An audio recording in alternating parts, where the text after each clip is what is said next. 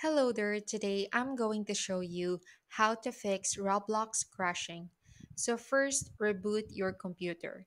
So just right click on the Windows icon here at the bottom left and then click on the restart button here and let your computer reboot. So after restarting or rebooting your computer, try launching Roblox again to check if the issue is resolved. Okay? So but if not, then another way you could try is to clear Roblox cache. So just open Run by right clicking the Windows Start button here. And then from here, just type this percentage local app data percentage. So without spaces, okay? And then from here, locate the Roblox folder and then right click on it and select delete. So deleting this folder clears your Roblox's cache. All right.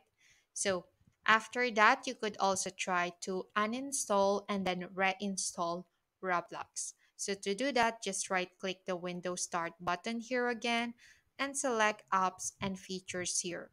And then from here, type Roblox in the search box and uninstall the Roblox app or Roblox player on your end. Okay, so just do that, and after uninstalling, proceed to the next step, which is to visit roblox.com in your browser here.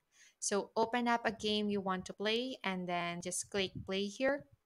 And if prompted to install Roblox, download and save the installer. So just click on this one here, okay?